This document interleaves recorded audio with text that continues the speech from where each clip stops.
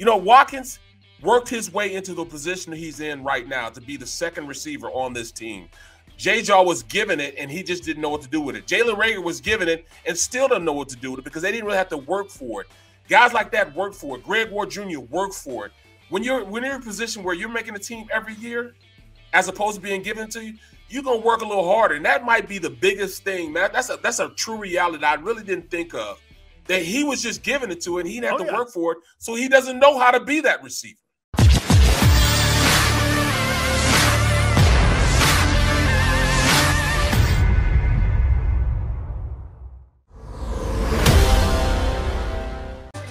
Welcome back to the middle. Big Sills in for Harry Mays. And my wife says this all the time. Anybody who plays 10-plus years in the NFL is an instant Hall of Famer to her. So my guy here, Barrett Brooks in here. Yeah, my wife, when I told her that Ed Jones played like 19 years, she goes, he played 19 years? I said, man, I'm going to tell you, man, he is one of my favorite people I've ever seen. And when you get next to a guy like that, Barrett, you just follow his routine. He used to come in 135, get his ankles taped, go lotion up, get himself all ready, put the Bengay on, have his pads on at 245, everything was meticulous, man. It was the same thing. And I tell young guys this all the time. Find a 10-year vet in the locker room. Watch what that guy does. You want to know how to be a pro? And I tell people this, one of my biggest failures was thinking that I knew, and I didn't know crap when I got to the league. You need to be like Teflon and just go to those guys. Do the Eagles have enough guys in that locker room for all the new players that they've brought in to really go through this journey? Because, as you know, Barrett, having success and then learning to play with success and expectations, they saw a little bit of that last week, didn't they, against the Saints, where they let that team back in because they didn't really know how to step on the gas pedal, stay on the gas pedal, and finish them off. And the game got kind of interesting a little bit in the beginning of the fourth quarter. Is there enough leadership on that team to get them through the finish line here? No, I don't think that there is, especially in the wide receiver room. I think they need that veteran player to really show them what it is to be a wide receiver, because I think they lack, even though Smith came in a lot polished than most wide receivers, they don't really have a sense of how to really run routes the way I've seen pros do it. And I played with, Irvin Fryer. You're talking about a guy that does things the right way. He did things the right way because I caught him later in his career after he had left Miami. And talking about a consummate pro, he'd come in early. He'd lift early. He just like you said, he'd go in the treatment room. He'd smell just like Ben Gay for, an hour before he even go out to, practice. He would do the little things. He would eat the right things. I had guys like that, that helped me out. That's why I played 12 years, because I had a guy like Guy McIntyre who played left guard and Riley McKenzie who played center. He was one of the original Hogs for Washington. Guy McIntyre played in all those Super Bowls that the 49ers played in. I had guys like that. They come in, and I can remember I used to have to, as a rookie, I had to buy, everybody's sandwiches and everything. And so I had to go get cheesesteak sandwiches, breakfast cheesesteaks, all that stuff in the morning. And guys like Guy Mack, who'd been in the league like 10 years, and Riley McKenzie had been in the league like 10 years, they didn't want cheesesteaks. I had to get them fresh fruit, maybe a bagel here and there, because they were taking care of their bodies. They go in, they do the little things, get in the sauna, and they don't have that necessarily at key positions, like the wide receiver room, where they're the youngest out of anybody. You can't tell me that, at this point you have a guy that in that locker room who knows how to really run routes, like little things that I know about watching, because I worked at NFL Films for 5 or 6 years. And I learned from guys, that they brought in how you do it, just like when you're a wide receiver and you're running a route and you're looking at the DB, you look him square in his eyes when you run out. So if you run full speed at him and you keep your eyes on him, he doesn't know what to do. He doesn't know what route you're going to run or what way you're going to go. Or like if you're running a route and you kind of lean into him a little bit, and once you lean into him, you come off your break, and that creates separation. They don't have a guy to really teach them that. Greg Ward Jr. is the elder statesman in there, and he doesn't know. He just really started playing the wide receiver position. So they need that guy to come in and be, a voice for them to have them learn. Yeah, we know Nick Sirianni is a wide receiver coach, but is he there to really show them and teach them how to run routes and they could see it every day? Say what you want to say. You need to have somebody in there that can really help you and teach you to learn routes, give you little hints on what you need to do. And those little things will start, becoming big plays if they really know how to do it. I don't think Jalen Reagor knows how to be a receiver yet. I don't think he knows how to be a return man. He's awful at coming back to the ball, fighting for it. I mean, to me, you know what it is, Barrett? When I watch him play, it just looks to me like he doesn't work hard enough at the position where I mean, getting off the line of scrimmage. If they play man on him and they jam him at the line of scrimmage, he's out. He's out, man. Yep. And look, when you got a first rounder taking punt returns and kickoff returns, he's a bust. Everyone on that sideline goes like this. It's like when you draft a left tackle out of college, right? All of a sudden he's playing right guard. You're going like this. Okay, well, we didn't draft him for that, okay? That's not what we drafted that guy for, man. He's playing right guard. You're like this. Hey, man, I don't know, man. I mean, and believe me, what I'm telling I watch him. I'm like, this kid Watkins, he fights. He wants to be there. He's an over-the-top kind of guy that can knock a cover off a defense. I mean, well, that's because he had to work for it. He wasn't given anything. Big Seal, that's exactly right, man, because he had to earn it the hard way. He wasn't even supposed to be on this roster. They had a guy that they drafted in front of him that they were going to play him, but he worked his way into position to be on the field. Like J-Jaw, he was given the position and lost it to a guy that, shouldn't even been on the team. Watkins worked his way into the position he's in right now to be the second receiver on this team. J-Jaw was given it, and he just didn't know what to do with it. Jalen Reagor was given it and still doesn't know what to do with it because they didn't really have to work for it. Guys like that work for it. Greg Ward Jr. worked for it. When you're in a position where you're making a team every year as opposed to being given to you, you're going to work a little harder, and that might be the biggest thing, man. That's a true reality that I really didn't think of, that he was just given it to it, and he didn't have to work for it, so he doesn't know how to be that receiver. This is what I tell people, and I've had this conversation with Larry Allen before. So Larry Allen was a 12th-round draft choice at a Humboldt State in California somewhere that no one ever heard of. And this guy turned out to be, in my opinion, I don't know what your opinion is of him, but I think he's the greatest offensive lineman I have ever seen. And a 700-pound bencher, when that guy gets his hands on you, it is freaking over. He makes you disappear from the screen. Dude, and by the way, he's a sunblocker too, man. That dude stands in front of you, you're like, holy shit, that guy is amazing looking, and he can play. And you know what he said, man? He goes, they drafted guys ahead of me. They had guys that were, second and third rounders. Those guys were all going to get the reps. Every rep that I had to have had to matter for me to be able to turn the heads but that's also something that's built into the process, isn't it, Barrett? That when every rep matters, see, when you're Reagor and you're a first rounder, you drop the ball, you run a crappy route, hey, you know what, I'll get another rep. When you're one of those guys like Watkins that doesn't have that very many reps and don't have those opportunities, you got to be meticulous in every single thing that you do. They have that mentality in New England. Whether you're a seventh rounder or whether you're a first rounder, every rep matters because you're evaluated. Eye in the sky doesn't lie. We were always told that, I mean. Exactly. You always there's always something about those guys that were taking 3 and down. You know what I mean? That worked hard, that really wanted to make a roster. Well, you know what? And I had to play with a chip on my shoulder because they drafted me to be the starting left guard. But I ended up playing left tackle because Bernard Williams couldn't stop smoking weed. So I played tackle in college. I went from being the starting left guard, and they moved me to tackle. And I trained to be the left tackle the entire time. Left guard the entire time. Then they moved me back to tackle. So I always felt as though I was behind the buck. And they tried to replace me every single year I was there. So I started my rookie year. The next year they draft Jermaine Mayberry to take my position. I fight him off, start left tackle. The next year they come in, they bring in Steve Wallace. I fought off Steve Wallace. It wasn't until they brought in Big Trey. Trey came in and took all that. Another legendary player, man. Exactly. Big Trey came in, it was like, hey, from that point on, he was a starting left tackle. So I went up there.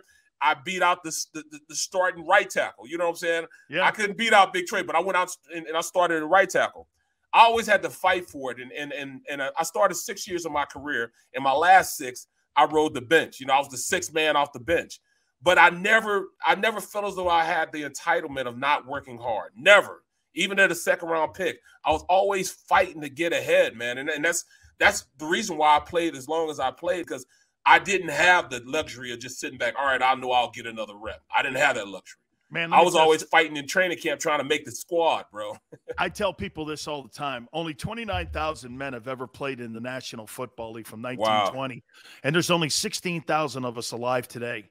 And for you to play 10-plus years, bro, that is freaking unbelievable. And I tell everybody, you practice 1,000 hours to play one game. Yeah. just remember that. You practice 1,000 hours to play one game. You mentioned Jonathan Gannon. Let's get over on that side of the ball. What's your take on him first from an offensive perspective? I'll give you mine as a defensive guy. You know, from an offensive perspective, I don't think he calls a game in which he's dictating tempo. You know, you have to dictate tempo when you're a defense. That's what, you can't be behind the buck all the time. And I feel as though, you know, for the first 6-7 games, he was behind the buck because he was playing a play behind the offense. And he did, you know, you got to initiate what you want him to do. You know, you have to initiate how you want the game to be played, because if you have your players playing passive, if you're thinking passive and you're calling a passive game, the players take on your identity. So now they're playing passive. They're playing not to get beat instead of going out there and playing to dominate. You can't play to get beat. You have to play to dominate. And when you have guys that can dominate and the personnel packages that he has, he can definitely play dominant. He has 3 cornerbacks that can play bump and run. He has 3 cornerbacks that I feel as though they can line up against any receiver in the league and have some success. But he also has some guys up front that could rush the passer if you give him that opportunity. If you play him, 8 yards back, it doesn't matter what defensive line you have out there. They're not going to have enough time when the team just goes out and throws out routes or stop routes because the ball's on so fast, and that's 6-7 yards. And no matter how much blitzing you do or pass rushing you do, you can't get there. If you just, quarterback just said 1-2, boom, the ball's out of his hands, you can't get there fast enough. He has to call a more aggressive game. Once he plays a more aggressive game and use the personnel that he has, he could be a pretty good defensive coordinator. But he talked the talk when he was, when we first got here. Oh, I'm going to have multiple sets. I'm going to dictate tempo. I'm going to be very, very aggressive. And he didn't do any of that for the first 7-8 weeks. Now he's starting to do it, and it's starting to reap the benefits of it. Here's how I look at this thing with him. I saw at the beginning of the season just way too much catching and reaching.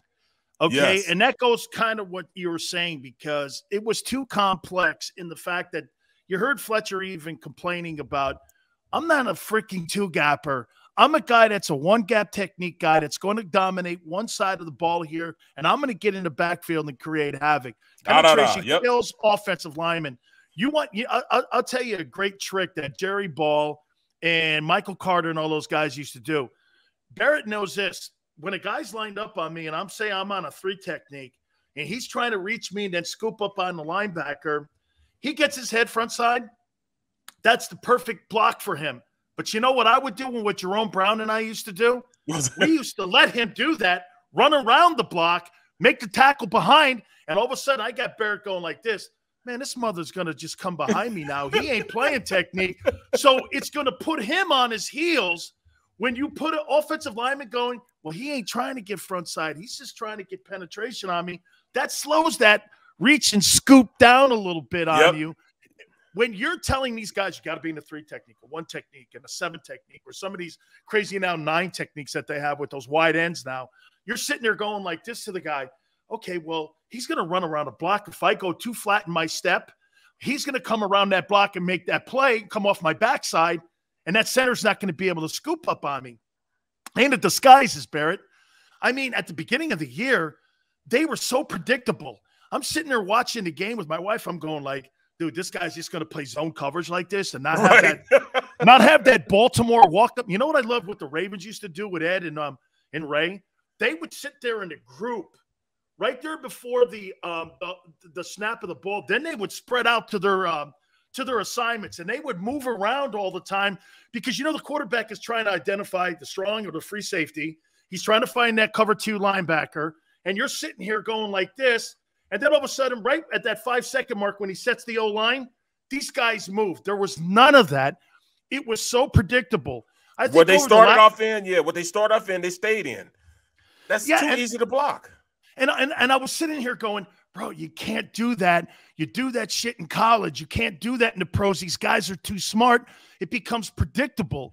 I think over the last couple weeks, we're starting to see more penetration. I couldn't believe what I was watching last week. They were blitzing on the Saints. Yeah. I saw more guys coming in. You see that on the outside? They blitzed on it. Looked like they were going to blitz on the outside. And then they dropped off the snap of the ball, and that's when they blitzed Singleton right up the middle. I'm like, that's exactly what you do. And I played against that Saragusa, Ray Lewis. Man, that defense, they were so – and Ed Reed, those guys, they were so non-conventional. Like you said, they would sit there in the huddle. We get to the line, and as an offensive line, you're taught, all right, first you got to find the Mike. Once you find the Mike linebacker, you can set your protections. And when you set your protection off the Mike linebacker, you might not always have the Mike. The running back might have the Mike, but you got to let him know where the Mike is first, and then all the other positions, unfold after that. Well, they be sitting there, and we're sitting like, all right, waiting to find the Mike. And we're like, down, set, and we're like, when are they gonna do it? And all of a sudden, they break out, and it's you don't know who to block. You had so much indecision. Well, early in the season, Jonathan again had the guys just sitting there. First of all, they'd be lined off 8 yards off the ball, and then they'd be sitting right there. So a guy like Tom Brady comes up, it just can't be this easy. I mean, if you're gonna give me 7 yards, I ain't even got to work for it. I'm gonna take it, and that's exactly what he was doing. Oh, there's 7. Oh, there's 9. Oh, there's and you just on your heels the entire time. And it impacted the run game. And Barrett, I tried telling people when you're catching and chasing, you're back like this. The offensive lineman is pushing you back, which means now you're in the scrape lane of the linebacker. You've moved the entire offensive line up at least 2 yards. So before the guy even gets the ball, the running back, this guy's got a 2.5-yard head start. Right. Of course you're going to be at four yards a carry. You get 4 yards a carry, the game's over. Well, yeah. 4 yards a carry, you're 3rd and short, and you're in a nightmare the entire game. And that's kind of what I saw. Do I think he's evolving? This is the one thing that I like about this coaching staff. They saw all these deficiencies, Barrett, that they were doing at the beginning of the year. And as a player, I appreciate people listening and changing. Yes. And they change. And for me, as a player, I'm in that locker room going, okay, well, they see the same shit we see on right. Okay. We all see it. We all see it. And you can't hide, but this. How many times have you played for a coach, though, that tries to take that round peg and jam it into a square hole, and you're sitting there going, dude, this is not going to work, man. You don't play for them long. It's not going to work. You don't play for them long because they're out of there. That's exactly what happened to Chip Kelly. He thought that he can come in with this new innovation and keep running the same thing over and over again. Does he not understand that defensive coordinators get paid millions of dollars to stop this stuff? You know what I'm saying? They're going to find a way to stop it. Can you evolve? And I think that's the best thing, as far as what you see with the defensive coordinator and offensive coordinator and the head coach.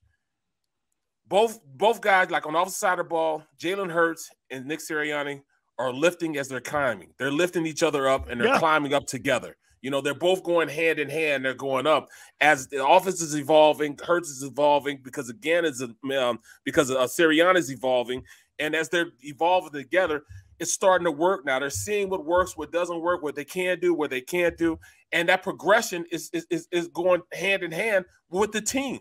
They're seeing it also. He figured out, all right, if I got to play, I got the personnel package that I can go play tighter on these guys. These guys are pretty good at playing cornerback. Well, let me use them a little bit. So he started doing that. Let's say, all right, then I got TJ Edwards sitting here. I got this guy Wilson we paid all this money for, supposed to be a great free agent acquisition. He literally sucks. So I'm not going to play him anymore. So he benched him and eventually cut him. And I was like, I'm glad that they did that because he had me fooled, man. Wilson had me fooled. He was talking about some, when at the beginning of the year, oh man, I did everything. I'm taking taekwondo and ninjutsu and all this stuff. I'm not eating meat anymore. Yeah, you know what I'm saying? I'm on a vegetarian diet now. I don't eat anything but things from the earth. Bruh. Halfway through the first game, I'm like, look, he better go eat some meat or something, man, because he is just not a tough guy, bro. I'm like, damn, why did they let Wilson go, man? He played pretty well at Minnesota. Minnesota saw it. They saw it. They were like, nah, we got to get him out of here. And he was like one of the worst linebackers I've seen play. He had no aggressiveness, no nature as far as being somebody's going to initiate contact. It was horrible, man. It was horrible for a little bit. Let me say this, man. I tell people this all the time when you play defense. Defense is an attitude. It's not a position. Right. You got hey, remember this, it's 4 against 5, man. So you got to be willing to get in there with them big horses in there. They got rid of